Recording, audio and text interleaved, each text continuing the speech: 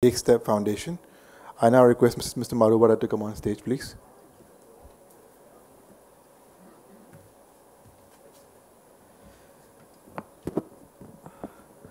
Good evening, everybody. Thank you to Carnegie for inviting me. I think the topic of this year's GTS, Global Meets Local, is very apt. In a way, due to unforeseen and unexpected events in one part of the country, in one part of the world, the whole globe has got hammered, right? And success in vaccines in one part of the globe can affect others. So willy-nilly, global is meeting local. In addition to that, the focus of the conversations that I heard yesterday on digital infrastructure, emerging technologies, general cooperation, and digital sovereignty also, I believe, are very, very relevant.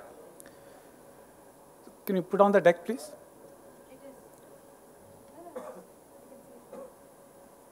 Okay, so it's visible to us? Okay, perfect.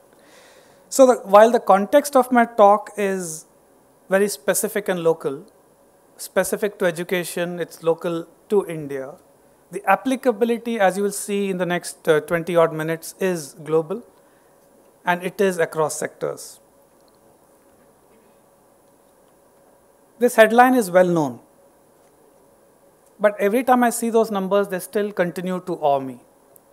How does a country provide quality learning outcomes for these many students with so many teachers, so many languages of instruction, across so many administrative setups? Each of those 60 boards of education are autonomous. Nobody can tell them what to do. They all decide their own curriculum, right? And mind you, these are just mediums of instruction. We have hundreds of languages and dialects. I like to joke that when you're dealing in Newtonian physics, it's applicable up to some level. But when you enter the quantum realm, all the assumptions collapse. So any assumption about edtech anywhere around the world start to collapse when it meets the scale, complexity, and diversity of India. Education in India is complex, not the least because India itself is big, diverse, and complex. I have deep personal and professional experience of this as close quarters. I have lived in 7 states, east, south, west, north, and my wife has lived in 5, 6 other states where I have not. So between us, we have covered 12 states. So I've seen the diversity of cuisines to begin with, linguistic, cultural, habitual, and professionally. After I left my corporate and entrepreneurial world behind, I had the fortune of being part of the startup team at Aadhaar. That's when I understood scale. There are some government offices here. You routinely handle this kind of scale, but for us from the private sector, we don't understand scale until you understand how the scale of India and what the government officers have to deal with. And Aadhaar, as you know, was also a very powerful example of leveraging technology. My role there was to understand how do we create demand for 1.3 billion Indians to voluntarily walk, give their data, and get a number, right? It is also my honor and privilege to have led the team that named it Aadhaar. As I like to joke, it's the 3rd word my younger son learned after Mummy and Papa. As we're cycling through many words, and the choice of Aadhaar also had to fit in India's diversity. It's one of those rare words that exists in many Indian languages, and it means the same. And Aadhaar, as you know, does one thing and only one thing well. Are you who you say you are? This experience of leveraging technology in the Indian context left a deep impact not just on me, but several others from the private sector who were fortunate enough to work on it. So in 2015, we started Take Step Foundation.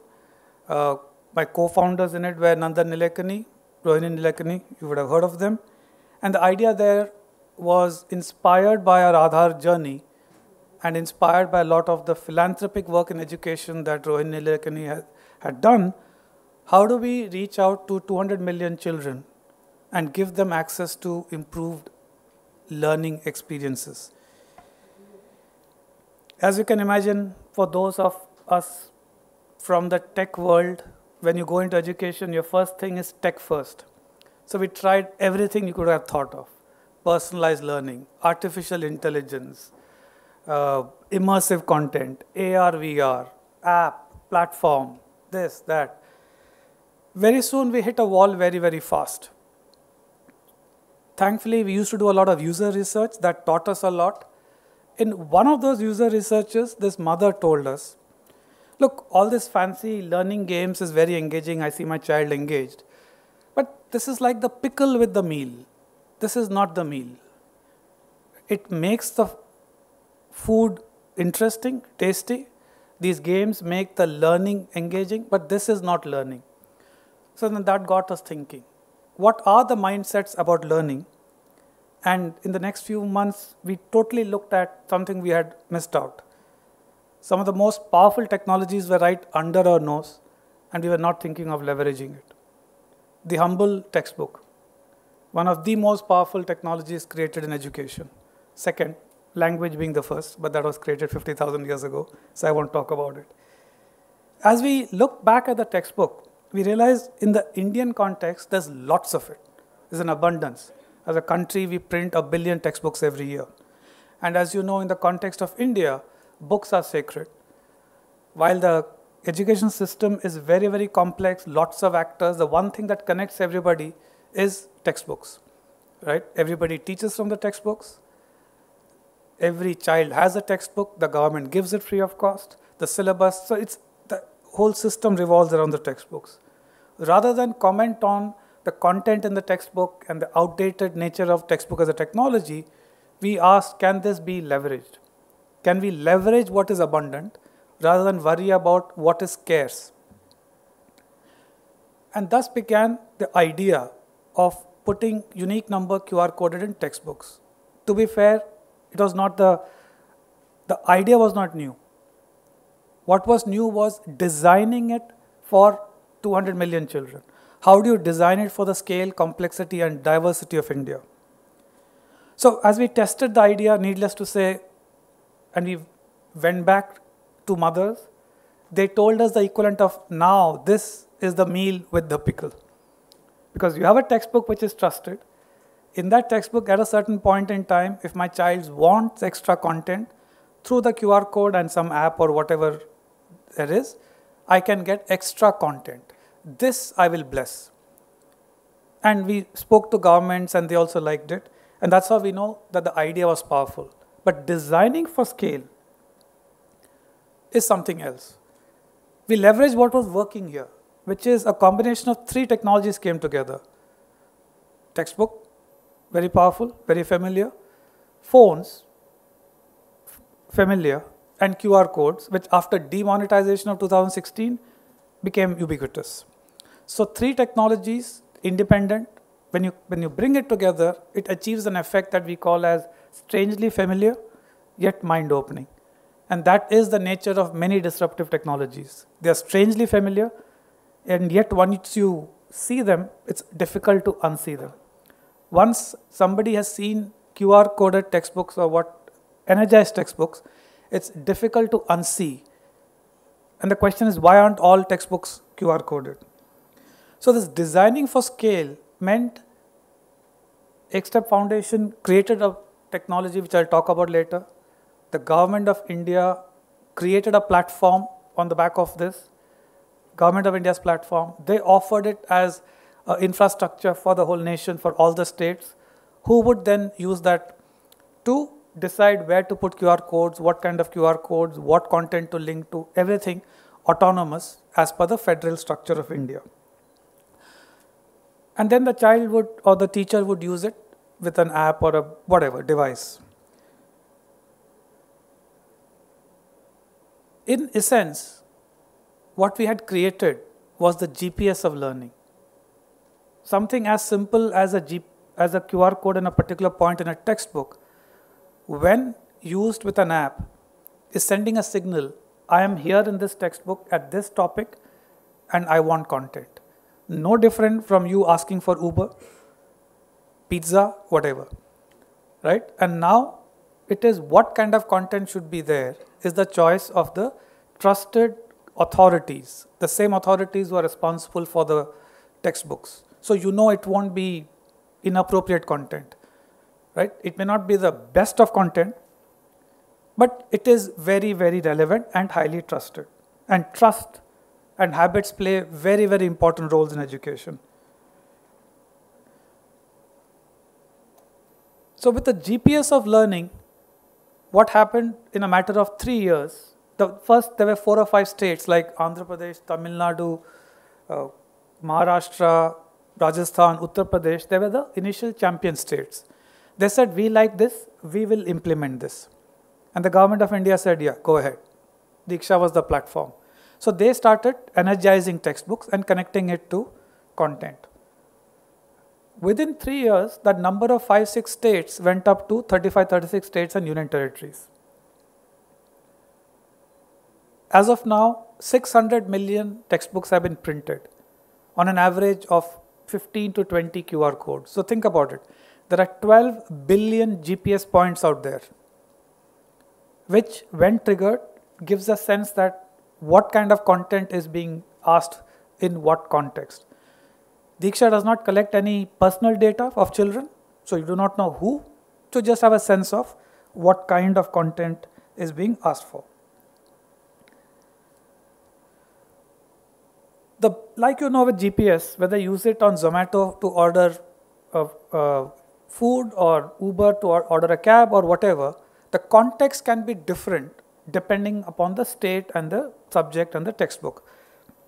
Whether you're using it to provide content in the official medium of instruction, or in certain cases like Madhya Pradesh, in the local tribal dialects, Gond, Halbi, we do not even have a language, but you can have interactive content in that. Or in states like Maharashtra, Andhra Pradesh, Urdu, where the script is from right to left, right? That's how we have content in Diksha on 33 languages. Many of them are dialects, right? And each state decides what language they want to put it in. There's also content for the visually impaired, for the hearing impaired, right? For the hearing impaired, it's in the Indian Sign Language, and there's content created around it. Content around quizzes, assessments, explanatory content, problem-solving solutions, assessments, various learning games, right? Games that when you play that game, you learn concepts of maths. And this can be consumed online or offline, phone or desktop. In different states, they had different ways of using it. In some more of the more developed states, they would have projectors in class. They would project the content. In some cases, they would not. The teacher would use her phone to, for example, a poem is brought to life with someone singing it out, and the children are paying attention. In other cases, in some states, they provided tablets, 3-4 children, 1 tablet. So again, it's the federal structure. Each state can do what it wants to do. And all of this on a Government of India laid highway. The use cases, we had teachers saying that, when you're sitting in the staff room half an hour before a class, we just watch a few videos. Some children are saying before the exam, I revise my concepts. Some teachers are saying there are certain concepts that are very abstract. This is useful for us to understand and then explain to them. For some, it is how do you pronounce certain words, right? And when you hear somebody saying it, you can understand, especially in English. An interesting thing that happened was once the QR codes were there, states realized that they need more content, better content. Then they reached out to NGOs. The demand for better content increased. And as part of that, there was a program which the Government of India created called Vidyadan, again using a piece of technology, through which states could crowdsource content in a controlled manner. Because finally, they are responsible for every digital content that is connected. So, as technology solved certain problems, it created a demand for new kind of solutions. And that new technology came in to solve it. So this is the nature of technology. It creates supply, that supply creates demand for new technology, and new technology comes in to fill that. This cycle is ongoing, and it's, as I said, it's the third year. There's still a lot that can be improved, but it's a very, very exciting thing. You can see the numbers of reach, right? And as I said, Equitable Foundation had a goal of reaching 200 million. It would not have happened if we did everything ourselves. But by the ecosystem coming together, NGOs providing content, Equitable and others providing technology, the government of India using its resources to create a platform and provide it, the states using their teacher resources, administrative structure. This is a complex ecosystem where the complexity would have been the weakness for scaling up technology. The same thing is now converted into an advantage, where everybody in the ecosystem does what they're good at, what they can do. But the end result is improving access to learning experiences for the child. In fact, before energized textbooks, another technology that was created was teacher training. It was on Diksha, but there was no demand for it from the states, because they had a face-to-face training, and even though it was reaching 10 to 15% only every year of teachers, they said, yeah, this is working. What's the problem? The problem came with pandemic. So in 2019, there was a very ambitious Nishtha teacher training program that was rolled out. But in 2020, you can't roll it out because there's no face-to-face. But since the building blocks were ready, since the solutions were ready, states and the center could swing to action, convert the training into online. And last year, 2020, 2.5 million teachers were trained in 18 modules at a fraction of the budgeted cost and much faster than it would have been. And interestingly, as it was rolled out the first year last year, the value of these digital certificates that you see, teachers started to demand these certificates. They would download it, they would share it with their family and friends on WhatsApp. And do you notice the QR code here? It's the same technology from the energized textbook. That building block was repurposed here, right? And the advantage here is, it is not a fake certificate. When you check for that QR code, it is verified by the respective state government that has issued it, right? So you know it's an authentic certificate, and that's why the QR code is there. I won't go too much into the details of it, but the main thing here again was the design of this for scale. It was not designed to work in one state and in the second state, right? Once the basic program idea was in place, how do you roll it out to the entire country in one shot? And that is a design principle that we call as what works at scale thinking, which is different from scaling what works. There was a lot of data available of this, but data available to the respective states, right? And so they had data on completion rates, 80+%, and they realized that suppose it's a 45-minute course, teachers on an average were spending 5 minutes per session, but 9 sessions a day. So that gives them a sense that, so they're consuming it in micro chunks, whereas in a regular face-to-face, it would have been 1-2 hours. So the content had to be redesigned, keeping this in mind. Again, it's an evolving process. This year, they expanded the scope of Nishtha from just grades 1 to 5 to grades 1 to 10 and even foundational literacy and numeracy. So this year, the expectation is around 7.5 million of the 9.5 million teachers would undergo digital training. But keep in mind that the course for this is broadly laid out, but every state can modify it to its own context, in its own language, roll it out as per its own needs and its own administrative structures, and issue its own certificate. Again, the power of digital infrastructure as opposed to solution. The power of leveraging what is abundant.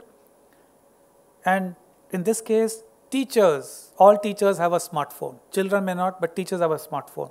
So they could complete the courses in the comfort of their homes or wherever they were. I've given you 2 stories of how technology was leveraged. What is common to these 2? let's zoom out. We've seen the power of disruptive solutions over the last decade. A lot of them, Amazon, Airbnb, Uber, name it, they all share same common building blocks. What is a building block? Anything which has a very specific identified purpose, but can be used in a variety of situations, can be combined with other building blocks, and the value of that combined solution is exponentially higher than each building block. Where did the word originate from? Bricks as building blocks. We literally, right? Bricks are the building blocks of our houses. The other thing of digital building blocks is each can evolve independent of the other. And as each building block evolves, others can take advantage of it. By show of hands, how many here have a cell phone which is 5 years old? Anybody? One person. Excellent. I would have been worried if there was nobody, right? So, 5 years, we are replacing our phones that fast. Why? Because each component there is evolving every year. Better cameras, better software, better GPS, lighter phones, lighter materials, name it, right? And somebody is just putting all of this together to create better phones. And the moment you use a phone, the demand is created for a better app, for better technology, for better cameras, etc. And next year somebody supplies it and the cycle goes on. That is the nature of technology. If used wisely, this speed of evolution can be an advantage. If not used wisely, we will always be paralyzed because by the time we have created a tech solution, it's outdated. But this is not an exception with technology. This is how we have built houses. This is how we built our cars. A car is not handcrafted for you. It's not a monolithic structure. When your tires wear out, you don't replace the whole car. When you want to upgrade your steering, you don't replace the whole steering or the seats. You want to change the paint, you don't throw away the car. Building blocks have helped us. I mean, that is the default mode in which we handle large, complex situations. Houses, right? You take the bricks, you take various building blocks, but create your own unique house. And that is an important point. In the era of technology, and we've heard the previous speakers talk about digital sovereignty, I cannot be held hostage by my choosing your technology, right? And therefore, it's very important, and building blocks help in that. I take what I want, put it together in the combination I want, but the platform is mine, the data is mine. And when I want, I can swap out a building block and upgrade it and replace it with something else. But there's not one type of building block. There are 4 types of building blocks, and often we confuse the two. Application, app, portal, that's one kind of building block. It's very, very context specific. So if you're using a Zomato app, you are using it to find food. If you're using Uber as an app, you're using it to find transport. But for Zomato and Uber, they are both platforms which have an app, right? It's the platform that is enabling transaction. It's the platform that is storing your data. That's from the top, the second layer, platform. The third is code, Linux, open source. Somebody takes code, creates a platform out of it, and offers a service on that platform. So that's the code as a building block, right? Codes don't collect data. Codes, when used as platforms or as apps, they collect data. The fourth, standards, specifications, protocols. And as you see, as you go from top to bottom, you're losing the specificity of context, but you're gaining economies of scope. What do I mean by that? GPS is at the bottom. It's a protocol. UPI is at the bottom. So look at the range of applications of a GPS or a UPI. There are other common examples. SMTP, what allows emails to talk to each other. Simple mail transfer protocol. HTML. Protocols are all around us. Once created and adopted, they create massive economies of scope. And as you're going from the bottom to the top, you lose the economies of scope, but you gain specificity. So thinking of these four as different kinds of building blocks allowed us as Equitable Foundation to build on this and create building blocks with our philanthropic money as digital public goods. So we created this open source project called Sunbird, which is nothing but a set of carefully curated building blocks, each offering those services there. One of the platforms built on top of Sunbird, using Sunbird, is Diksha. It's a platform of the government of India. But to the left of it, you see two other platforms. Uday is a fintech learning platform of the government of Maharashtra. IGOT, Integrated Government Online Training, is a platform of the Department of Personnel and Training, Government of India, to train civil servants. Each completely different. Context is different. But you notice I also put CoWIN. The question is, what is CoWIN doing in this? And that's where the fun of building blocks is. As I said, you can put together building blocks based on what is your intent, your context, and your scope. So if you see the big rectangle at the platform of CoWIN is built on a combination of Sunbird building block, Divok, which is a building block created by another philanthropic organization called E-Governments Foundation, and a bunch of existing specifications and protocols. And since CoWIN is both a platform and an app, it enabled other apps like Arogya Setu and some private sector apps also to link up with CoWIN so that you can now get your digital verified certificate, the vaccination certificate, on multiple apps. The choice is yours, right? That again is the power where the top layer of application is very, very context sensitive. The context of Arogya Setu is different from that of CoWIN if you're using that. And this also enables private sector led innovations.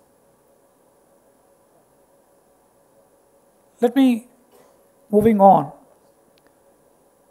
Coming back to this, what you notice is common to these three use cases. They're in different sectors, different workflows. What is common to them? Sorry?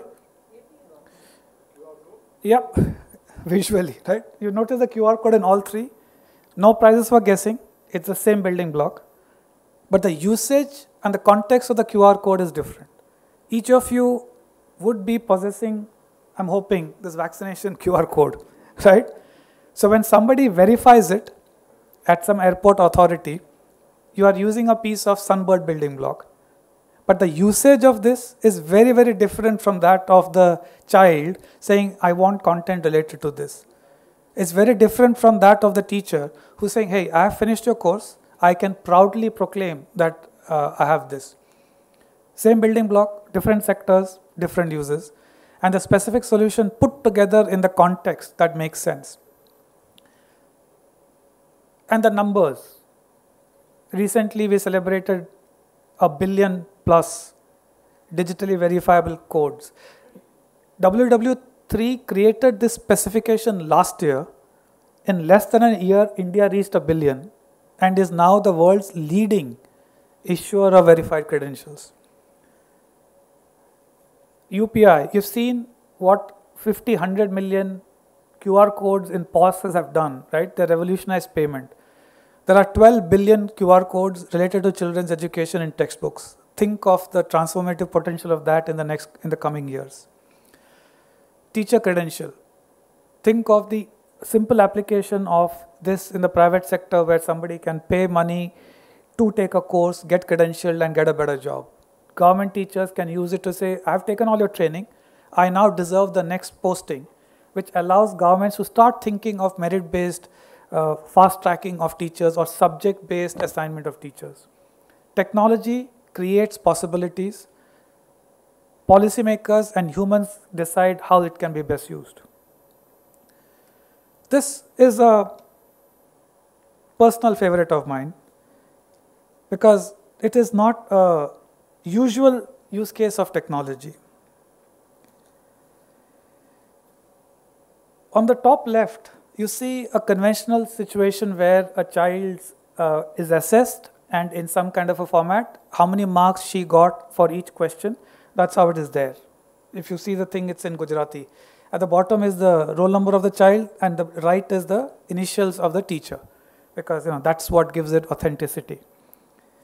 But the problem there was, for this data to reach the state for a larger analysis would take 100 to 120 days.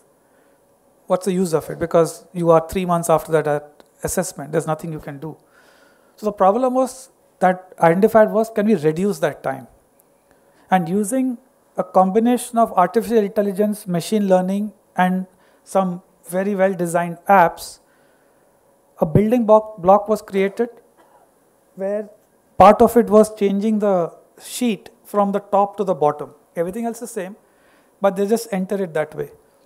As a result, using an app, it recognizes the handwriting of the thing and connects the child's question, learning outcome, score, which allows the state to create a map like this, where the rows are performance by learning outcome and the columns are performance at a district level, which then, when mapped, gives the state a map of which parts of the state are doing well and where does attention need to be provided.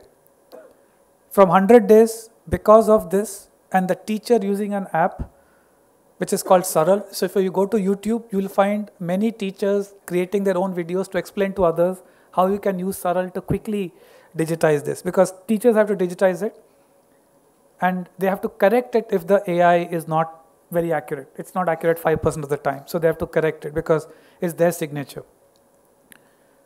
2 days, from 100 days is now down to 2 days. So you conduct an exam on Saturday, by next week, at a state level, you have all this data. Now imagine what all can be done. You can see why are some districts not doing well, what are the topics where all children are not doing well. The two mean different things. Then the state system kicks in. Remedial content, remedial training, teacher training. A lot of the systemic efforts now come in because now the state can see. Once it can see, it can act, solve, and see the result of that. So again, a lot of possibilities are created, and in fact, other states are also replicating this. And here's a question for you. So if this building block existed, what other applications can you think of?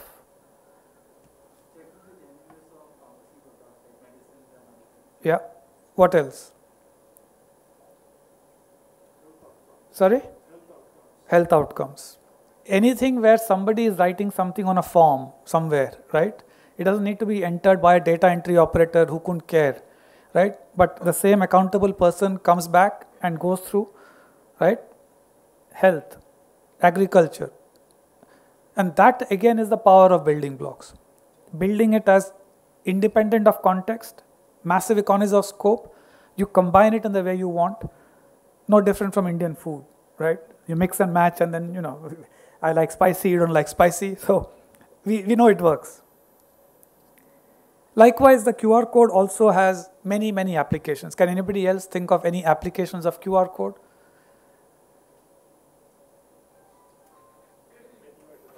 Sorry? Yeah, menu at a restaurant. Yeah, I was hoping more in the social sector. Yeah, all kinds of vaccination, right? That is in the next 2 years, 3 years, you can see that happening. So that's what happens. Once you've seen technology work, the human mind starts to ask, where else can I apply? Passports. Entitlement of schemes, right? And you don't need to be a technologist. That's the beauty of it. Once you see something working, the question you're asking is, what capability is this giving me? Now, how do I use this capability in the context of my policies, my intent, my context, my capacity? And that's why this is a favorite use case of mine. No personalized learning, but artificial intelligence, right? It's not about children. Teaching is happening the conventional way. Behind the scenes, quietly, sophisticated technology is being used to help the whole system understand and respond better. So, how can technology be leveraged? I put down 3 learnings we have had as a foundation. First, never ever make people walk to technology. It's a bad idea. Never ever make technology the master. Technology should be designed in such a way and the part of technology fitted into a part of a larger solution so that it blends into the systems that we have, the institutional structures, the habits, the rituals, the cultures. Doing it any other way is not a good recipe for large-scale adoption in diverse context. Second, as I said, scale what works is not what works at scale. And I've given some examples where right in the beginning you have to think of the scale. And creating building blocks, enabling others to build on top of it, is a way of what works at scale. Scale what works is you do something perfected in one place and you're now replicating it over the whole country, right?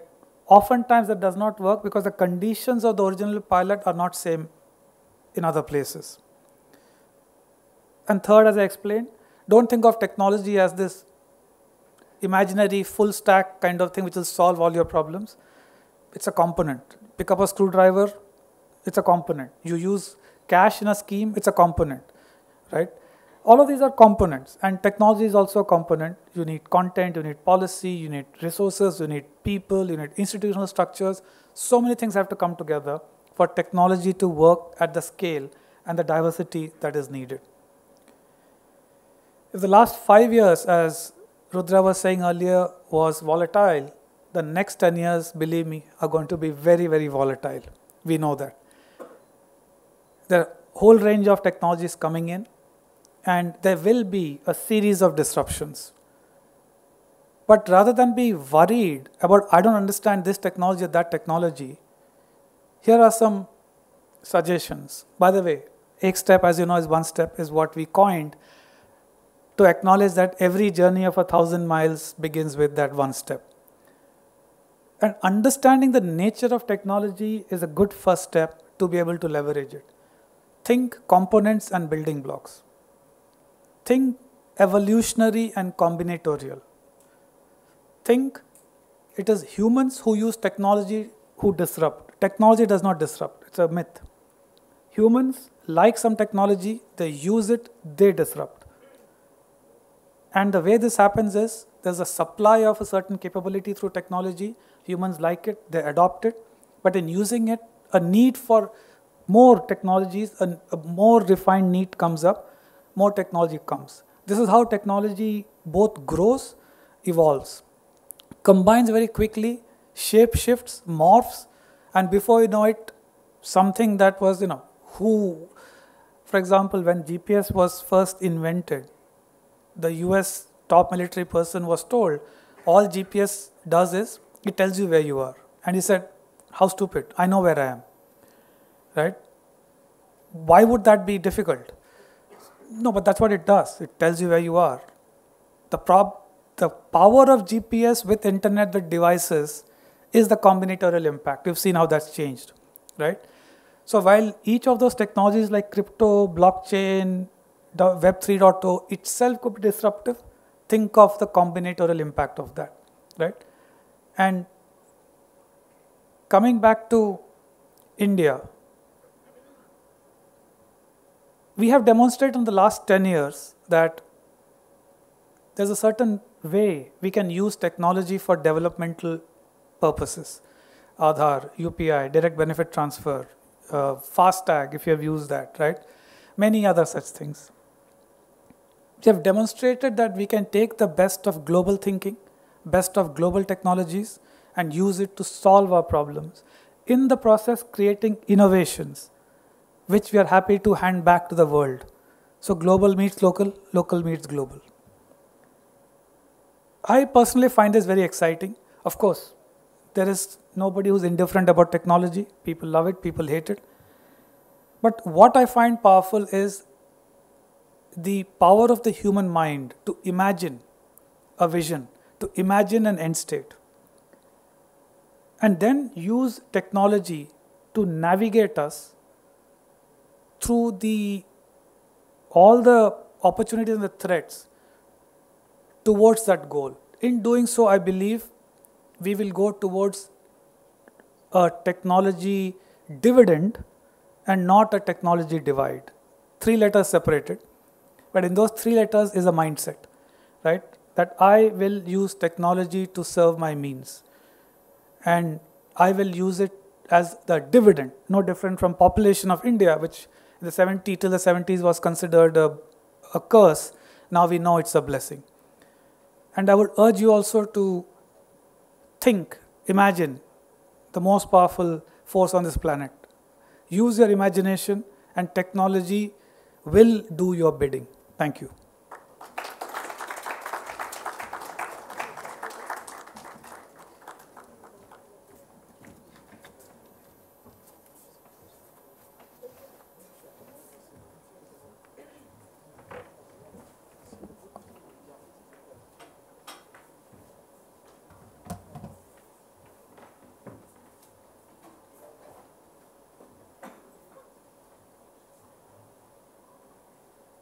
Priyanka, that was just absolutely fantastic. Thank you. I have to confess, I've seen a part of this presentation before, and when us at Carnegie, we saw this, and we spent a lot of time thinking about the way in which Shankar and Ekstep framed the solutions that he talks about and the human-centric approach. We were just blown away.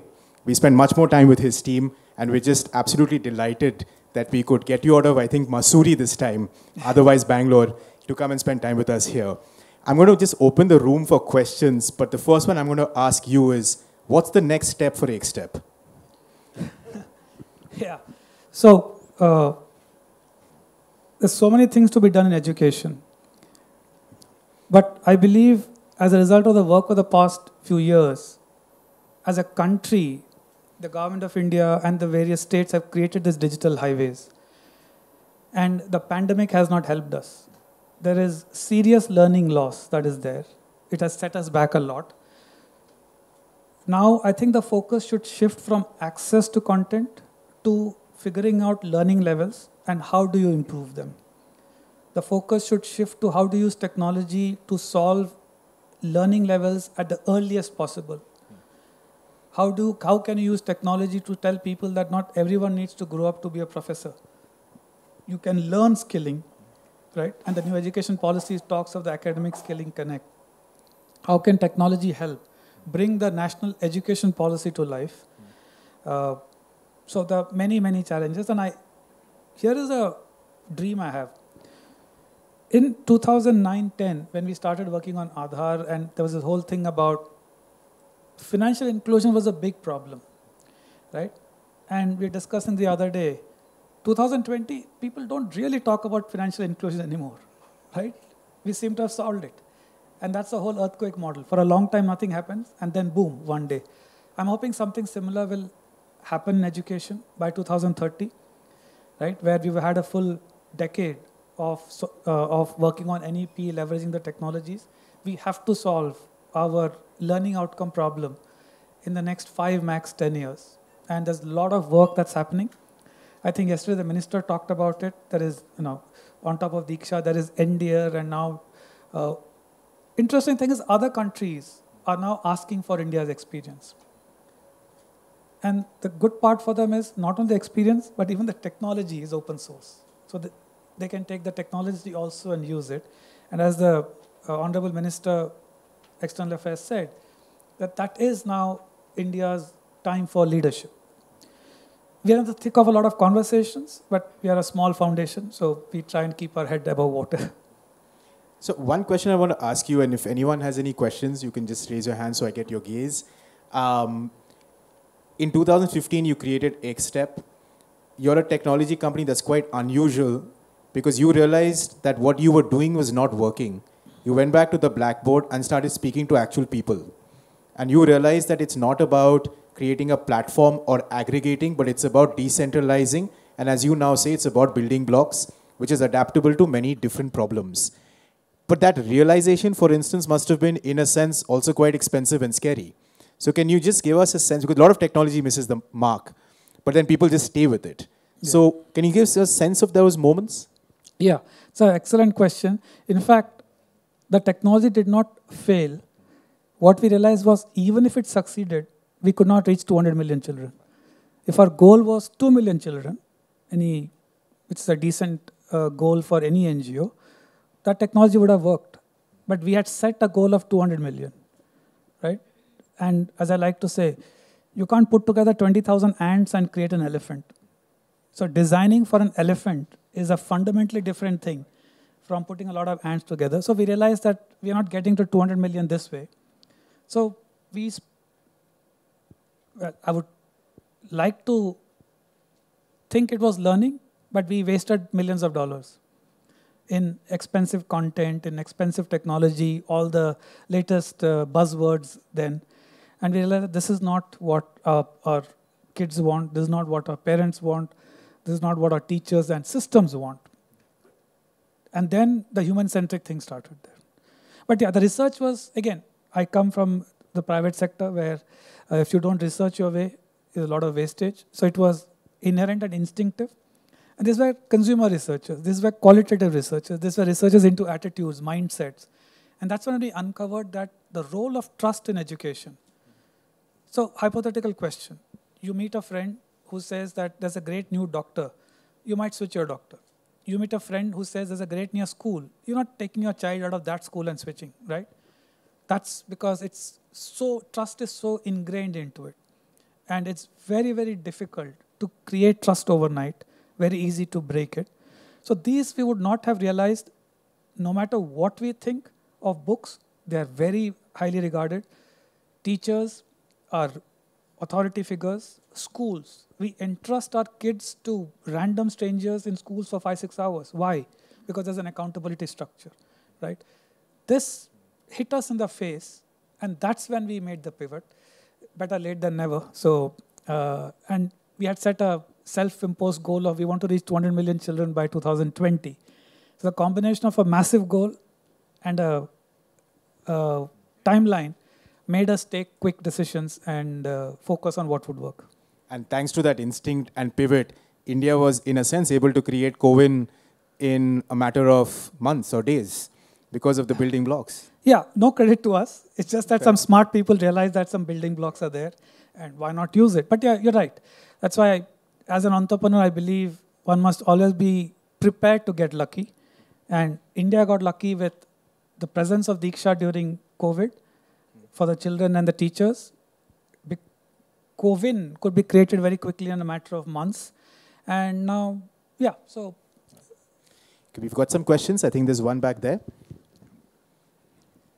Thanks, Rudra, for inviting such a great panel of speakers. And I'm Dr. Deepak Singh.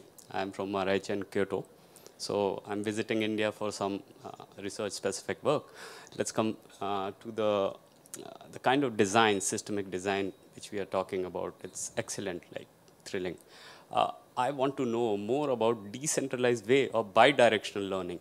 Like the app or the system itself is learning. Like there are some great amount of teachers and there are very smart students who might have smart answers, question answers and response to that. How we are learning. And last year when I was visiting India, so I overheard a training session of a teacher in UP. Maybe it's done by you, I don't know. There was some question like, pushti kariye. So, iski pushti kariye. Pushti kariye. So he didn't get the word pushti. What is this pushti? So maybe in the local dialect or lingua franca, we need to change a lot. Then comes the question of carbon emission. Like there was a program of BBC, English is Fun. It was run in Bihar in times of Bhojpuri and Nagma and this MP, Manoj Tiwari. They were doing something. So there is not always that we can have this way of independent way of teaching, but we can also have collective and combining community radio and all this. So this is a kind of thing which I want to learn. What kind of team you are having like maybe educationists, psychologists, child psychologists who are designing the content. And one very specific thing, for a tribal kid in Dantewada, I'm just coming, in Dantewada, if you ask him that what is the rate of guava which he or she is selling, maybe he or she might be using unitary method. So what are the new methods of teaching which you are evolving? And again, coming to the same question. Wow. Thank you very much. And Shankar, if I can push you on that, Yeah. on that question of what is your team and how do you build technology, you're from Bengaluru. Bengaluru is often known as a group of people who believe that you can code your way out of social problems. Right. Right? So how did you do it differently? Yeah. So, by the way, we are a very small team. We don't have educationists, people expert in education, too many of those. And all the content, etc., are created by the states. The state authorities who are entrusted with this, they are the ones creating it. So, in Chhattisgarh and MP, they decide what kind of content works best for them. And that's how there is content in Halbi, Gond, and a lot of the tribal dialects there. So, that they have created, not us. We have, yeah, no, possibly. But coming back to your question, as I told you, we began with that mindset, right? We can code our way out of any situation. And we realized that that's not how education works.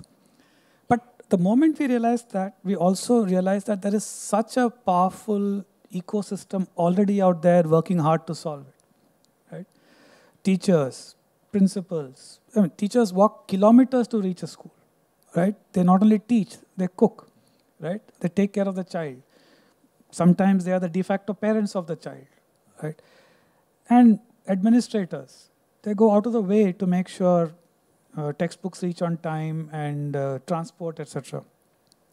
When you realize how complex education is, one gets out of the romantic notions of that great content that will change the child's education thing. Not happening, right? Day in and day out, a whole army of people around the child have to take the child to the school, educate the child, bring the child back, right? Day in, day out, month in, month out. It takes a decade. And then we know if something has happened or not, right? So the role of technology is very, very limited. If you zoom out and think of all the things that had to happen, go back to your own education days, right? More than any, of course, we all remember that one teacher, one piece of content, but and maybe our minds would have blanked out all the hardships we went, right? The only people I know who love talking about education are those who have passed out, right? I've not come across any child who says, yep, I'm going to go to school and spend 5-6 hours. And it's hard, right? And that's why we all have to come around to guide the child and mentor the child and make her go through this. So coding is a very small aspect, but it can have a very powerful multiplier effect. Everything is there. The whole concept, you know this field better, force multipliers in defense, right? Everything is there. One small thing comes, makes an impact. It multiplies the effect of everything, right? And of course, if you multiply 0 by anything, it's still 0. But with our ecosystem, it's a massive number, right? So even a small multiplication using technology, the gains are tremendous. And of course, given our past experience in Aadhaar and a lot of other things we have been a part of, we have seen technology work and succeed. And each experience has refined our thinking. And we get better year after year. We still have a long way to go. Ankar, the lady in the front. Yeah. Just here.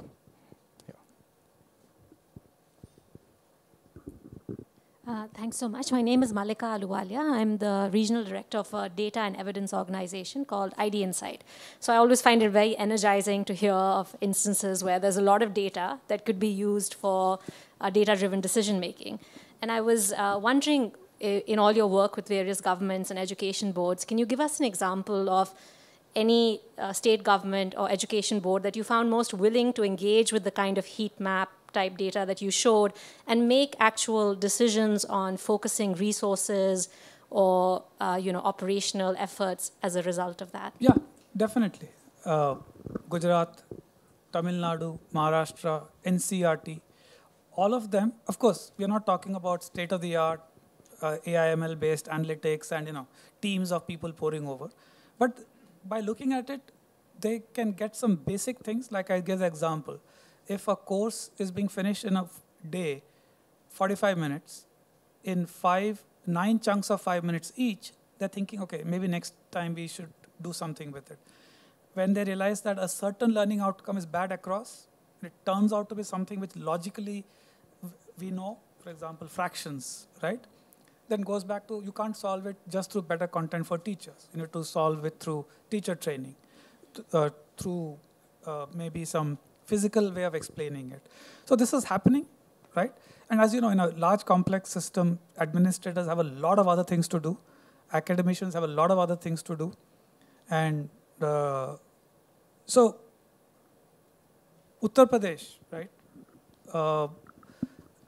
And you have a few other states in early states, but we are seeing it, and it's very encouraging. So Shankar, we're out of time, and I'm aware of the fact that it's not just this audience over here. You get to have drinks and dinner in the end. There's a massive virtual audience out there. But there's one last question I do want to ask you. This is a summit that is co-hosted with the Ministry of External Affairs. Technology is now not only increasingly important, but I would say in many aspects central to foreign policy making. You talked about you're in the field of education, maybe education technology. I don't know if that's how you define yourself. I'm guessing not. Technology and education. Technology and education. Yesterday we heard Ritesh, NPCI, and a range of people talk about UPI. Again, a platform that was built by 2 or 3 individuals. And if you're in Bangalore, you'll meet those individuals in settings such as these. How do we generally in India take the good work that you are doing at Ekstep, at Disha, and otherwise outside of our borders, maybe in our immediate neighborhood, maybe in other LDCs, but how do we do it? Because UPI, in all fairness, they've done fantastic work, but we'd like to see some use cases now. I'm guessing when it comes to the work you're doing, it would be wonderful to see parts of Nepal or Sri Lanka or Bangladesh adopt this. Yeah, excellent question. Again, there are a lot of conversations already underway. These take time. So last December, Ministry of External Affairs with World Bank had organized a lighthouse project for African countries, where India was sharing its experience with Diksha, Sunbird, etc. That was with the Anglophone countries. In fact, tomorrow is with the 24 Francophone countries of Africa, part 2 of it.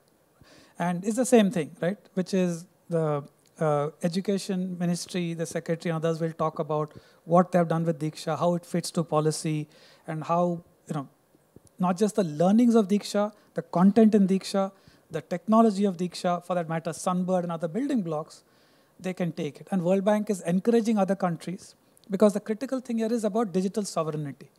By using the Diksha code, the Diksha content, or say Sunbird, each country is creating their own sovereign solution.